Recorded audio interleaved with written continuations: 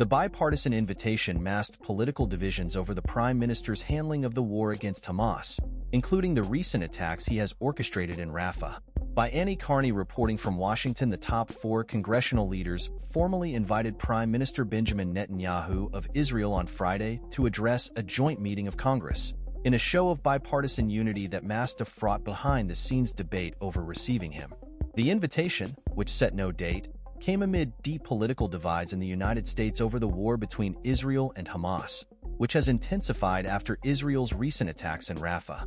Speaker Mike Johnson had been pressing to issue the invitation for weeks, seeking to hug Mr. Netanyahu closer as some Democrats, particularly progressives, repudiate him and condemn his tactics in the war, which have caused tens of thousands of civilian casualties in Gaza and a humanitarian disaster for Palestinians.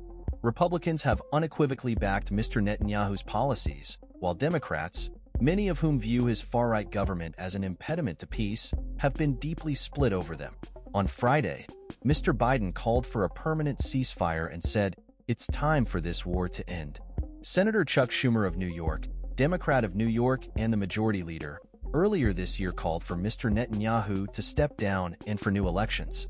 In response, Mr. Netanyahu assailed Mr. Schumer in a closed-door virtual speech to Senate Republicans. Mr. Schumer at the time had refused to allow Mr. Netanyahu to make a similar address to Senate Democrats, arguing that it was not helpful to Israel for the Prime Minister to address American lawmakers in a partisan fashion.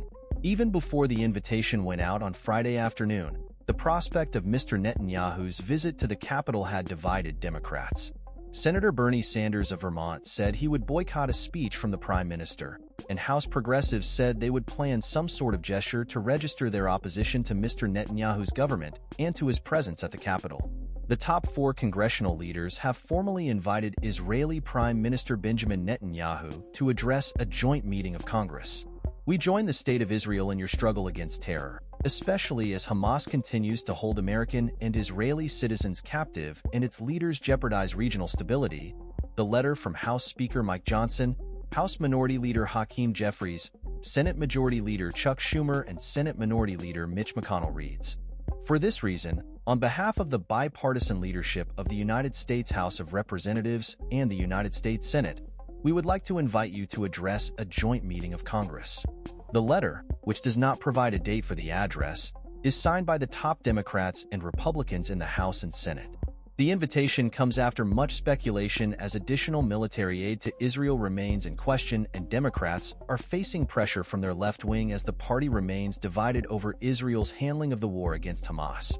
President Joe Biden on Friday laid out a 3-phase proposal Israel has submitted to wind down the grinding crisis in Gaza, claiming that Hamas no longer is capable of carrying out another October 7th.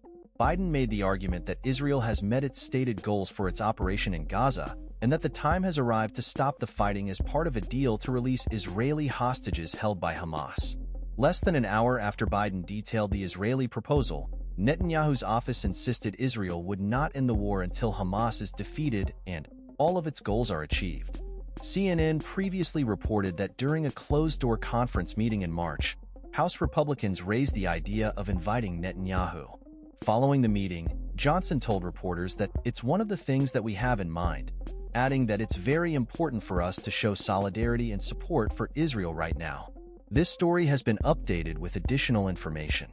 CNN's Kanita Iyer, Haley Talbot, Melanie Zanona, Claire Foran, Kevin Liptak, Nikki Carvajal, and Samantha Waldenberg contributed to this report. Israeli Prime Minister set to deliver address to Congress despite growing anger over his government's abuses in Gaza.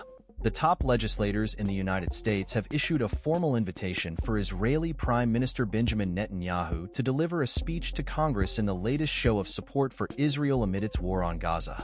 The invite by Republican and Democratic leaders in the Senate and House of Representatives on Friday came as the International Criminal Court considers issuing an arrest warrant for Netanyahu over alleged war crimes. To build on our enduring relationship and to highlight America's solidarity with Israel, we invite you to share the Israeli government's vision for defending democracy, combating terror, and establishing a just and lasting peace in the region, the letter said. It did not specify a date for the speech. I am honored to invite Israeli Prime Minister Netanyahu to address a joint meeting of Congress. pic.twitter.com/rekx0z1p93. Speaker Mike Johnson, @Speaker Johnson, May 31, 2024. The letter was signed by House Speaker Mike Johnson, Democratic House Leader Hakeem Jeffries, Senate Majority Leader Chuck Schumer, and Republican Minority Leader Mitch McConnell. If he accepts the invitation, Netanyahu would surpass the late former British Prime Minister Winston Churchill as the foreign leader who has delivered the most speeches to a joint session of Congress.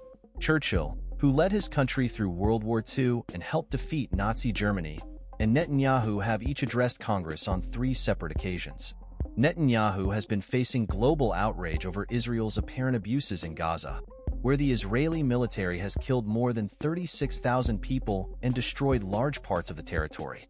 Israel has also imposed a strict blockade in Gaza, bringing the territory to the verge of famine. Netanyahu's government defied its Western allies, including the United States, this month by launching a major assault in Rafah in southern Gaza, where nearly 1.5 million Palestinians have been sheltering. The offensive has displaced 1 million Palestinians.